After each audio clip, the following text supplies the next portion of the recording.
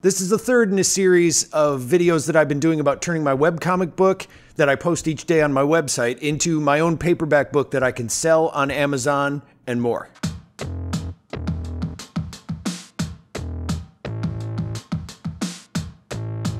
In the last few videos, I went over how I started the comic, what I used to make the comic, how I choose the sizes on multiple platforms and also for print, and the easy way that I use Google Docs and Google Photos to help me get ready for printing the book on Amazon at the end of every year. So since the last video, I've created the cover for the book by downloading a cover template from KDP based on the amount of pages in my book. It has its own little calculator, which is pretty handy, and it will let you determine the size of the spine.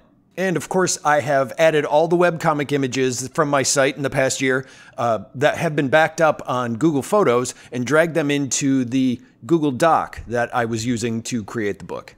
So now I'm going to start the publishing process on KDP. First, what I need to do is I need to download the book that I created in Google Docs, and I download it as a docx file. I don't know why they added the X to like Microsoft Word documents, but then I go over to KDP and I choose create a book and I choose create the paperback.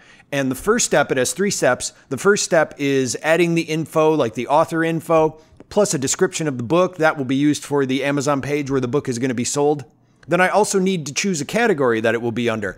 It only lets you choose 2 categories. And what I did is I just added the category that are 2 subsections under comics and graphic novels.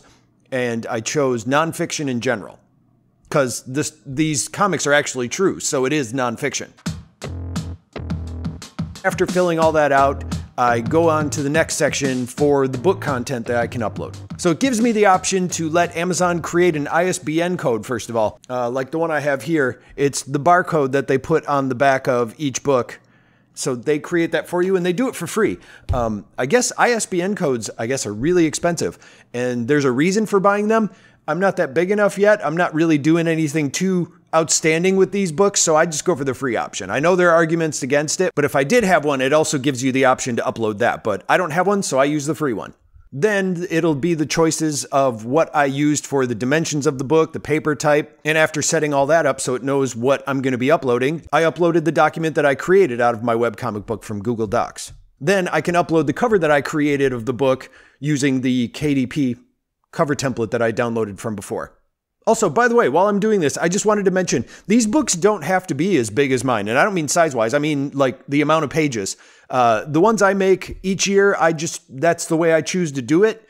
The minimum requirement for Amazon is really only 24 pages for paperbacks. So it doesn't have to be a big, thick book to be produced on there. 24 pages is the minimum amount that needs to be done. So I just choose to do a collected version of my book each year. All right, so now after uploading these, the cover, the book itself, I can't move on to the next section until I launch the previewer and check that there are no mistakes in this proof. Now, most of the time it'll be minor mistakes that are on my end. Like when I first uploaded the doc, the title page was too big, so it pushed the first comic back 1 page and there was an extra blank page. Didn't notice that till I first uploaded it. It looked fine on the document that I had, so I had to re-upload or fix that, re-upload a new one.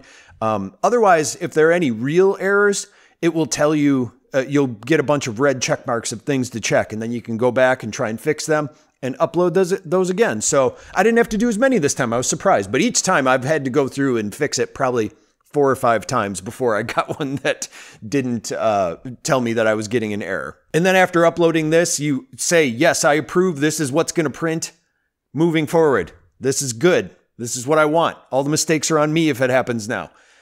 Then after I do that, underneath it shows the amount that it's going to cost to actually make the book, the printing price of the book, which isn't the full price yet, but it's the printing price. And my book, it says to put this together, it's going to be $4.15. So that's the minimum cost of my book so far. Now, in the next section that I go to, that's where it shows me the printing and materials cost and the royalty percentage that I can earn based on the price of the book that I set myself. One of the questions that I got while making these videos is it cost effective to print a book?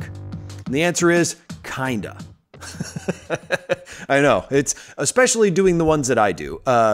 With the amount of pages, like if I did them with less pages, it might be a little bit more cost effective, but I don't feel like I'd be able to charge as much for them. It's a weird kind of balancing act. So with this amount of pages, I can kind of charge a little bit more, but it still costs more to make them. It's a weird balancing thing. So Amazon has an equation that they use to determine the cost of the paperback.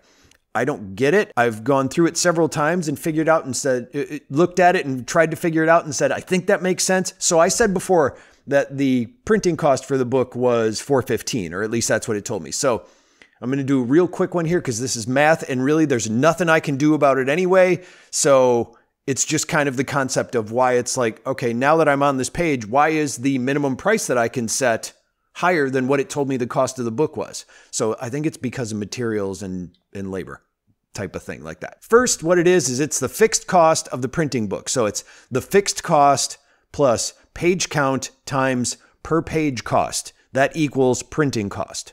They have a calculator on there to go determine your cost, like before you even start. It just told me, I said, how many pages do I have in the book and is it black and white? And it would go, this is what the cost would be. They determine it. I still don't get what it is. Royalty cost is based on the fixed cost. And this is where I actually make the profit off of what they call royalties. So it's not just like, okay, here's the $4.15 we told you it's going to cost. It's the added price on top of that, which the minimum price I believe is $6.92. So I can raise the price from $6.92. Don't know where that price came from either. It's weird. So what I do is I normally, since these are like around 365 pages, I charge $9.99 for it. I do that just because in researching like graphic novels and books of this size of comics, that's kind of the price range that it goes to. It's between $7.99 and $9.99. If I sell more of them, that's okay.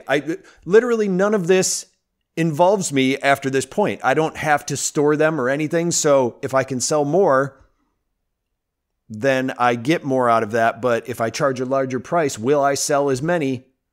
You see where it comes. This is why I'm saying, is it cost effective? I'm trying to determine between $1 something and 64 cents or something. You know, so that's the cost effectiveness. If I sell them with little to no effort on my part and get that dollar, like say I sell 10 of them a day, I get around $10 a day. That's nice. I didn't have to do anything and I can maybe it'll bring more people to my site to see the updated comics.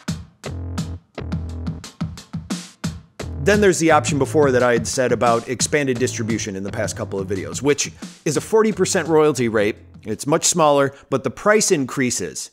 Now, this is the option where expanded distribution can help reach more readers because it will be offered as bulk purchases of books for bookstores, online retailers, libraries, and academic institutions. I also discovered the other day when I was saying that I've sold my book this way before, and people have contacted me saying they found it in a bookstore. I was doing research on this while I was setting up for this video, and I was looking for where I sell it, the physical copies I bought myself on my eBay store. And when I was searching, I saw 4 copies.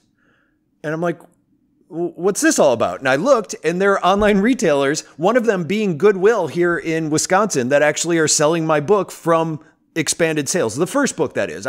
Since then, I haven't done expanded sales, but on the first book I did just because I wanted to test it out. And I guess Goodwill had bought one. That must have been one of the sales that I had on there, but they got it for a fraction of the cost and they're selling it for like $10 more than I am. I love that. I don't know if they are just doing it based on cost or if they think I'm Tom Ray, the animator who used to make the Tom and Jerry cartoons, which happens to me a lot, considering he died just a few years ago. So I'm not sure whether to take that as a compliment or not, but I did love him, and it's one of the reasons I started cartooning.